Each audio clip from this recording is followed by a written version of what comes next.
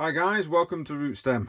Right, I'm doing a video today just showing people how to use airbrushes to be able to paint in parts on figures. I've had a couple of my friends asking me how I do it because they are struggling with the 28mm figures. Now sometimes with 28mm figures I will assemble them fully and sometimes I won't. I will actually part build and then spray paint.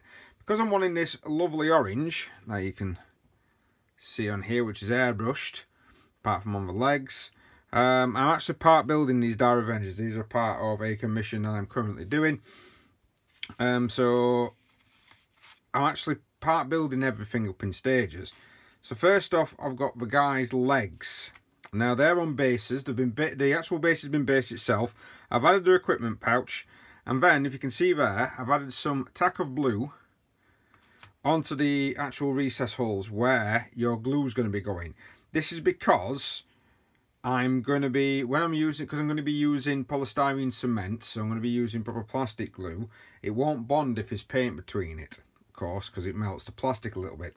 Putting that blue tack on allows me to keep that plastic area clear, and then once I've painted the actual area, I take the blue tack off. That will keep the plastic area untouched. Two of the plastic areas can attach, and of course it can glue properly. The Avengers come with this down the back, so all of these are separate. They've been put, if you can see, on a stick. I'm actually using cocktail sticks. Now what I do for this, I drill a tiny hole into the plastic using my trusty drill bit. This is an old Citadel one. A very, very fine nozzle. Now, I've never changed this. This is still the same one, and it's still quite sharp as when I actually first got it. I drill a bit in, and then I put a cocktail stick through it. I used to use metal sticks, but then I found it very difficult to get them off the metal sticks, because I actually super glue it, put a tiny, tiny bit, a very, very small amount of super glue on the stick, and then put it on. This is to stop it from coming off. And then, if I do need to snap it off, I can do.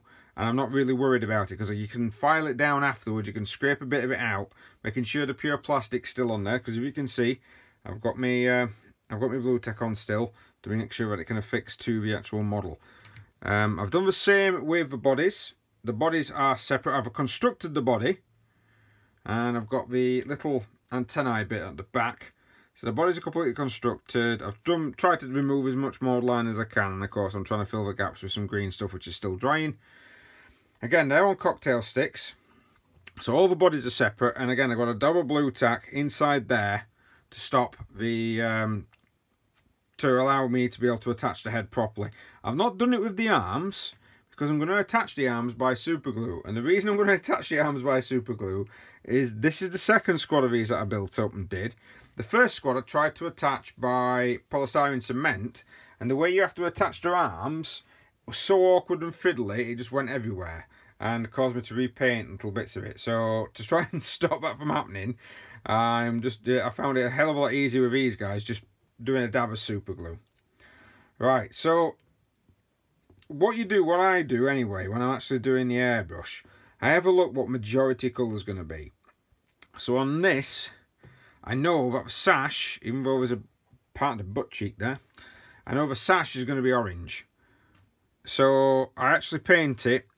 I'll spray everything black, even though orange is a bright colour. This whole entire thing's actually done with a black undercoat. So everything gets sprayed black. The legs, the majority of the legs are black with armour panels. Now I've actually done that with, that's been done layering. So I've done that with a wet palette. So actually that gets done manually, still using the same colours as I'm going to use on the airbrush. But it gets done manually, and of course just puts over in small. You just put your base coat on, several coats of your base coat to cover up the black, and then just keep layering and layering until you get your desired transition effect. Takes a little while on the legs, but it's worth it, to be honest with you, because on the bodies, once the sprayed black, I kind of just blast them with the colours, the orange to the yellow, and then I can just paint a little bit of black underbody. And then the heads are currently actually still on the sprue, and so are the arms, because to make sure that I don't lose them. So they're still connected, and of course what I'll do when I actually do this bit, when I do this part for the arms, I stick two cocktail sticks in from the sides, And then because some of these are part 4, and then on the other side you'll have a part 4, I'll put both 4s together so that I know that them two will fit on a model when it comes to actually sticking it together. Very important when you do that, especially if you're painting and building Imperial Guard, because they are very, very specific.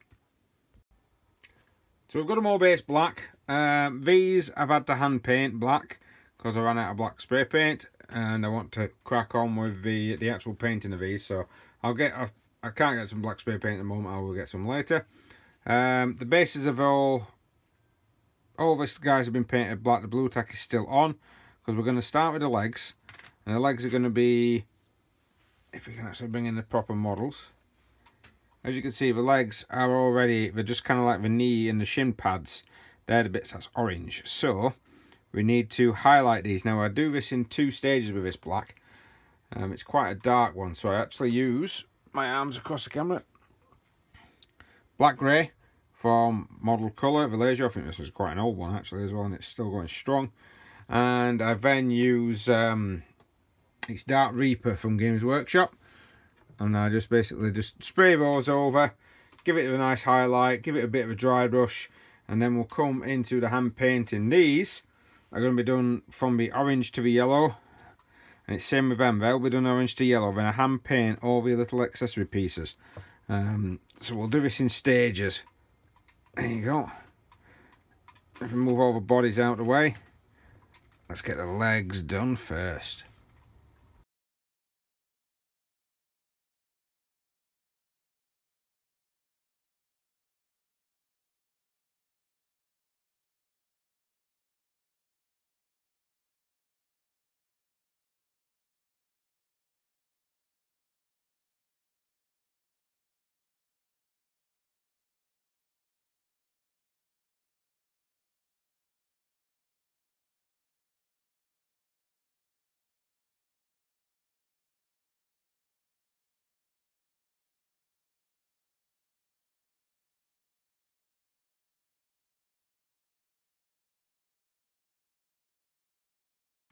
Next step is going to be me just putting some wet palette to good use.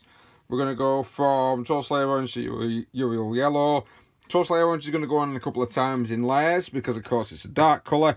Normally you're going to have to put 2 to 3 layers on for this. Just make sure that your paint's nice and thin so it goes on smooth. And then gradually we're going to be adding the Uriel Yellow and then adding it.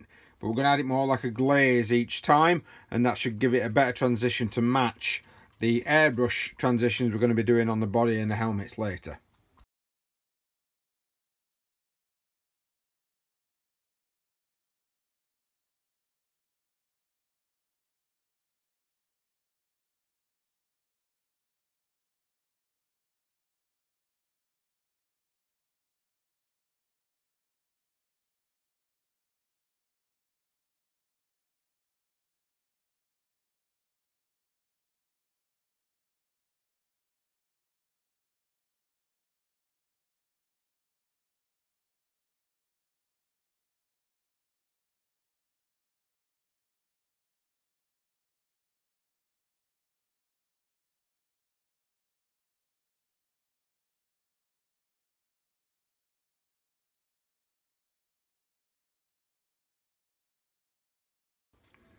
So we've glazed that up, just gone from the orange to the yellow.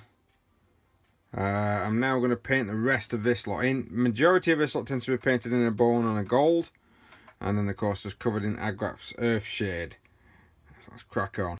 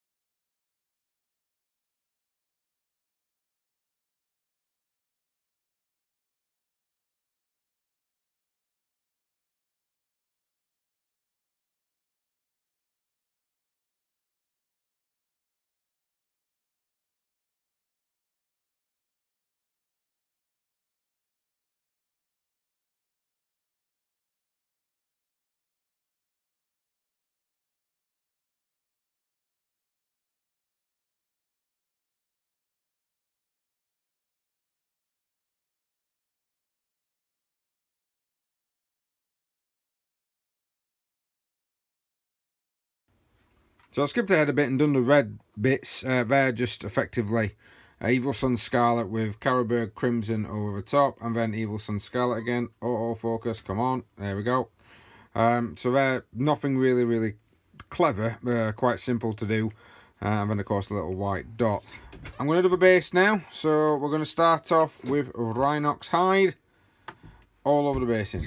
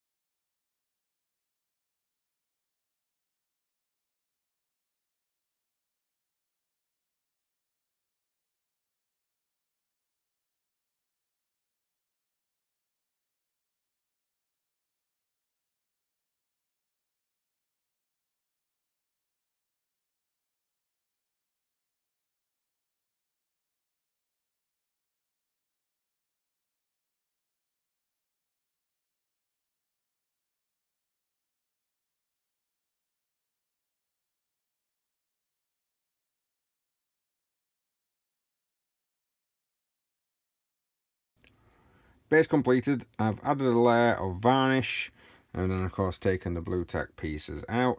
That is now bare plastic, so that when we do the bodies and we do the bottoms, which of course have got the thing on there, should stick to them straight away using the plastic glue.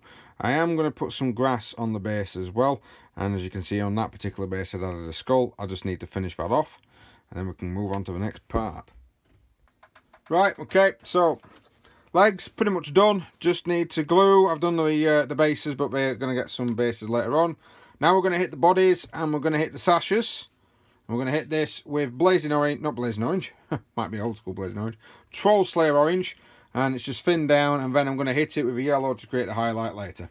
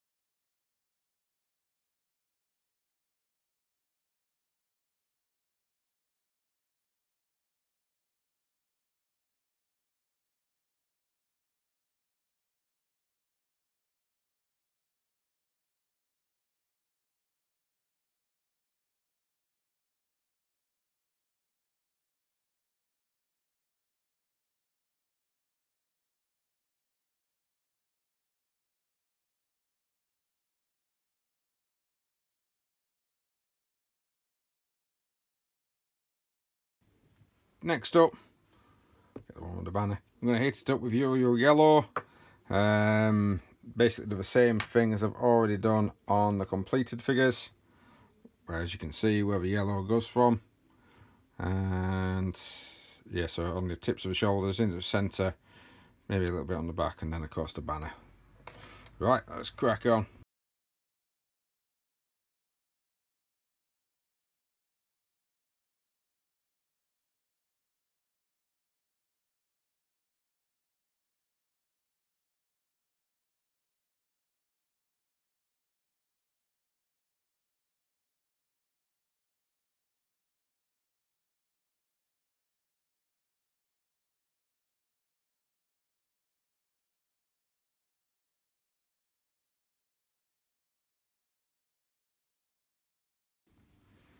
Remember, with any colour like that, it will actually, once it starts to dry properly, it will die down.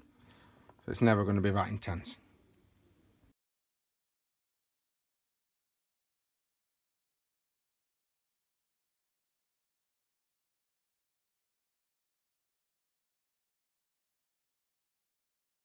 So we sprayed some of these up, getting that lovely yellow going with the orange. I'm going to hit and just paint up some of the areas. We've got the Shabty Talon Sand and Shabty Bone out already. So any of the butts is going to be painted up black to match up with the black trousers. There you go. And of course we've got the blue tack ready for us to be able to peel that off so that these two components can stick together. There's no blue tack on the underneath of this, but I do, once I cut that off, I do trim that. I'd sort of like file it a bit. Yeah, it looks like I've been smoking 30 a day. I do file that a bit, and that allows us then to be able to, because that'll expose the plastic, allowing us to be able to stick it into the legs. Let's go. So as you can see, I'm now painting the head with the same orange and yellow combination that we did on the body.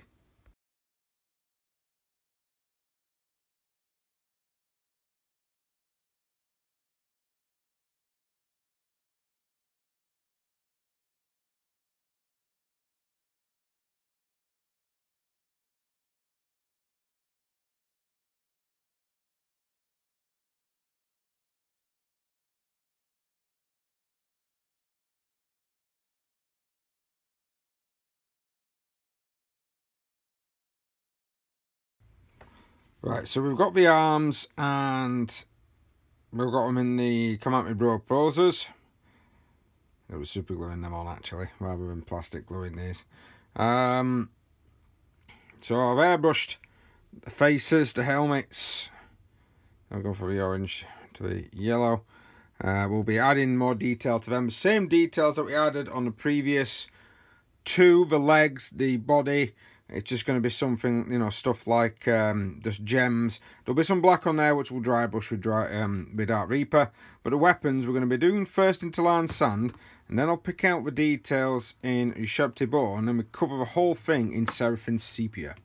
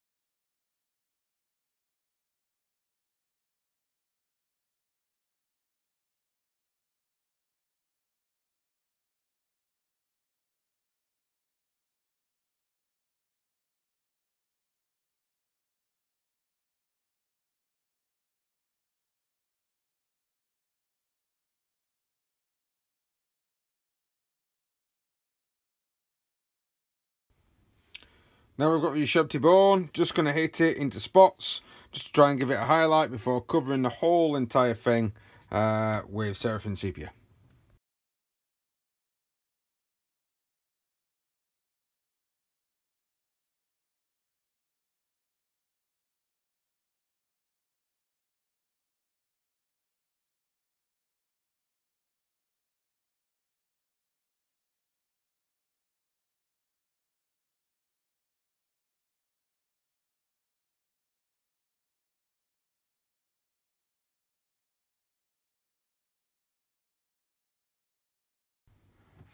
So we've progressed quite a bit forward, just doing the bone.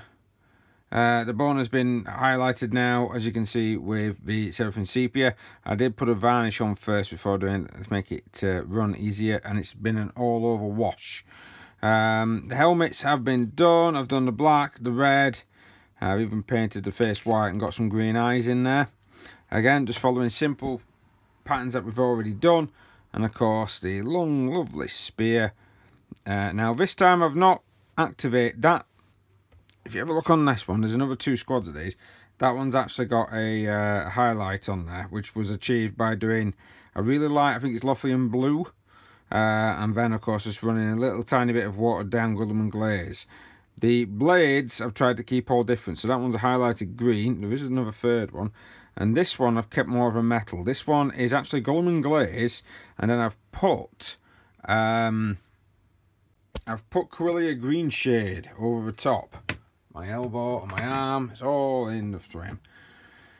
So that's now I'm going to be breaking these off the sticks. I'm going to be filing down that little nubbin underneath the head helmet and we're going to be attaching them to our bodies.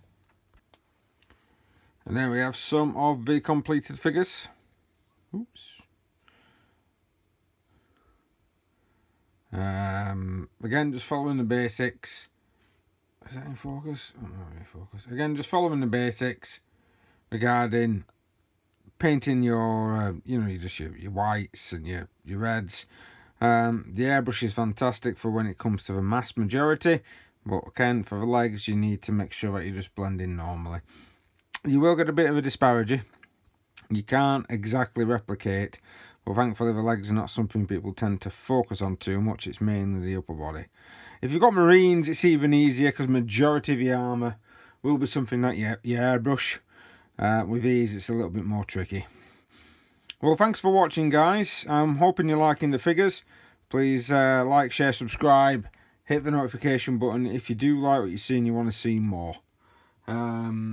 If you're wanting to inquire about commissions, if you go over to my website, that's rootstem.co.uk, you can send me a message off there, or you can even actually buy some sets. If they're not already painted, I will actually paint them up as soon as you buy them, but you can actually get some sets from there, and they will then allow, you know, basically just tell me that that's what you're after. Some simple basic starter sets, that's what you're after, and I can get that painted up for you. But be aware, it can take up to 6 weeks. Right, thank you very much, guys. We'll see you next time.